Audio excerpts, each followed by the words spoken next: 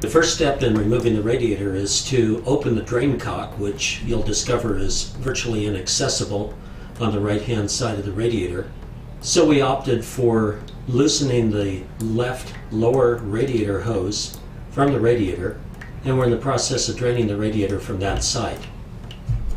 Since we're upgrading the radiator and cooling system as a whole, we will replace the upper and lower radiator hoses and the water pump as part of this project. In this case, we've lowered the lower radiator hose to drain the engine block from the water pump, and we will be in a much better position to get all of the coolant out of the engine and the radiator before lifting the radiator out of position. As a matter of routine, the antifreeze will be replaced. We're putting in a brand new radiator, and we'll want to make sure that the antifreeze is up for the task. We're inspecting for corrosion. That will remove the upper radiator hose and also the heater hose from the thermostat housing at the top of the engine.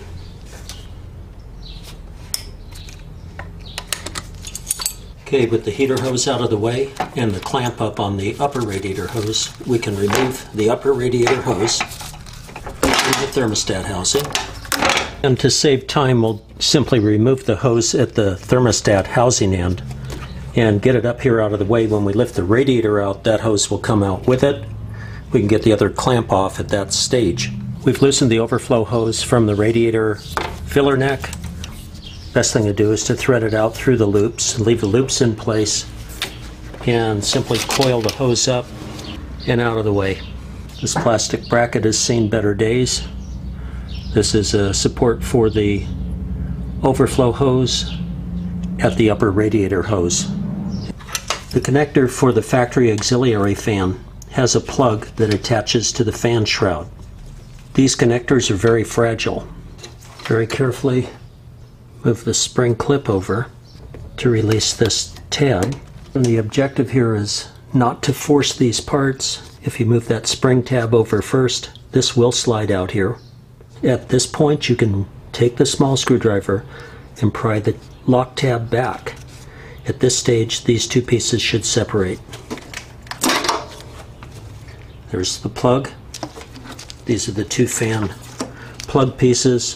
Remember, this is really brittle plastic as these parts get older, so don't force anything or you will be replacing plugs, and these are not easy plugs to replace. These two upper fan shroud screws can come out next so that you can remove the electric fan. The screws are buried underneath the loops for the coolant recovery system hose, but they are accessible. Once these two loops and screws are removed, you should be able to lift out the fan shroud with the electric fan straight up and out of position.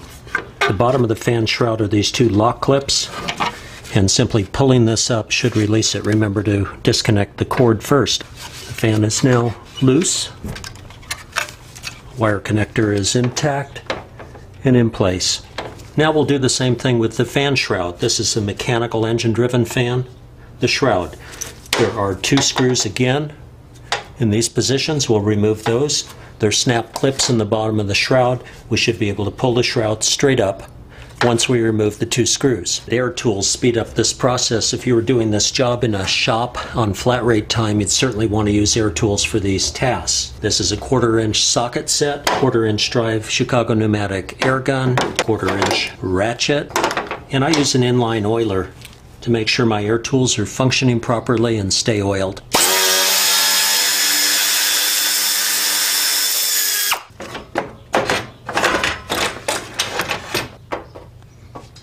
The next factory step is to loosen the transmission cooling lines from the radiator. This would be at the driver's side on left-hand drive models. It's a special disconnect tool for the lower hose, and the upper tube simply has a nut on it, which we can loosen with a flare wrench. The correct tool for this task is a flare nut, wrench, or socket in this case. This is a flare socket attached to a 3/8 inch ratchet. I'm loosening the upper transmission cooling line from the radiator. Once it's broken loose, I can actually rotate it with just the flare socket, and the compression nut comes loose readily. Now, we don't want to contaminate the transmission fluid.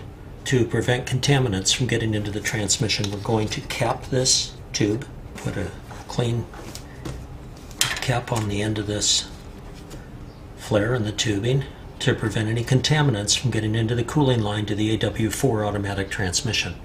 One of the more difficult fittings to disconnect is this coupler on the lower hose for the automatic transmission. As cramped and crowded as that fitting is, we'll wait until we're lifting the radiator out to actually disconnect that hose from the radiator elbow. I'd like to add that this hose itself is vulnerable to chafing against the steering gear. This is an original equipment hose installed at the factory, and I can feel on the back side of it that it's got a notch in it. And when this is apart, I may go ahead and replace this hose as a matter of course before it blows out in service. At this stage, it's highly recommended that you loosen the negative battery cable, even though this will cancel your clock and your radio, cassette, and other things. Here we've loosened the negative battery cable just as a safety precaution. We're working around electrics. We're pulling a radiator out that has antifreeze coolant dripping from it. It's a good idea to disconnect the negative cable on the battery.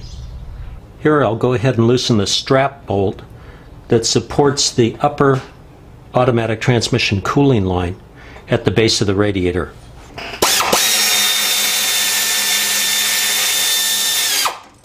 We'll go ahead and we'll mark the striker position so that during reassembly we can make sure to get this in the same position.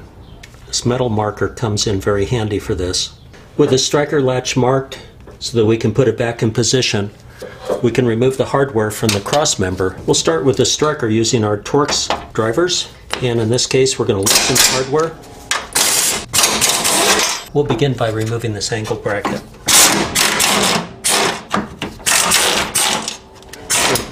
The impression left by the nut will tell us where to place these again. Now we remove the Torx screws.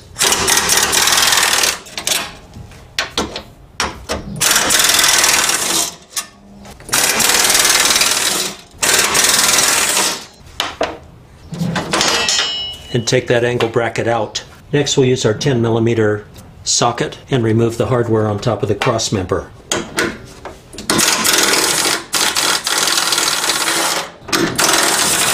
Again, we're not marking this because the impressions made by the nuts will give us a guideline on reassembly.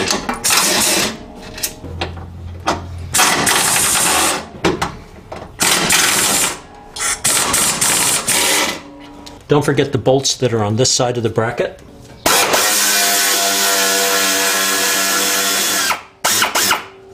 This one we'll remove with a ratchet wrench.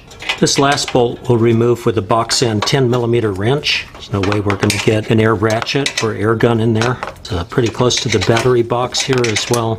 We should be able to get it out without removing the battery. And we'll loosen the battery hold downs and slide the battery out of position. This bracket has to come loose anyway. With the last screw out of place, the battery moved aside just slightly to do so. You can lift this piece out, and that cross member is your upper support for the radiator. At this point the radiator can actually come out. Remember, we have to disconnect that lower transmission cooling line on the other side, and we can remove this radiator hose now if we're inclined to do so, or it can come out with the radiator. Since we have air conditioning, we have one more step before we remove the radiator. The radiator is actually loose now, but we have the air conditioning condenser at the front here. So we'll loosen the top support nuts for the condenser and free the condenser from the radiator. In this case, we'll be able to do that without uncoupling the air conditioning hoses or air conditioning lines, and in the process we won't have to recharge the air conditioning system since we're just removing the radiator and putting it back in. We'll take those two speed nuts off, and that separates the radiator from the air conditioning condenser and allows us to leave the condenser and the air conditioning lines in place as we remove the radiator. Get this up high enough in position, place a block of wood under this side to support that end of the radiator, and we'll uncouple that lower automatic transmission cooling line. Okay, with a block of wood supporting this side of the radiator, I now have access to this hose and can use a coupler tool to uncouple the hose from the radiator. You can use a factory tool or you can go aftermarket. This is readily available at auto supply stores and comes in assorted sizes for different couplers.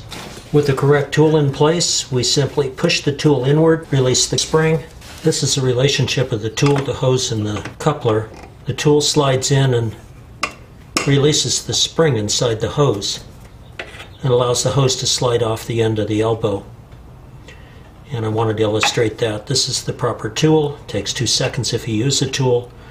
You'll damage both the coupler and this tube if you fail to use the proper removal tool. Again, very inexpensive in the long scheme of things. Buy the tool. The radiator should now be free. Both the lines are out of the way. This hose is loose. Lift the radiator up carefully and out of the engine bay. And that's the radiator removal. We'll cap off this transmission cooler line to make sure that we don't get any contaminants into the AW4 transmission. And then we're going to remove the belt, the water pump, and the fan and fan clutch. Transmission lines are both capped now. And the radiator is out. Air conditioning condenser still in place. Line's not disturbed. We won't have to recharge the AC system. If this was just a radiator replacement, we could actually stop at this point, but we're going to do the water pump and also change the drive belt.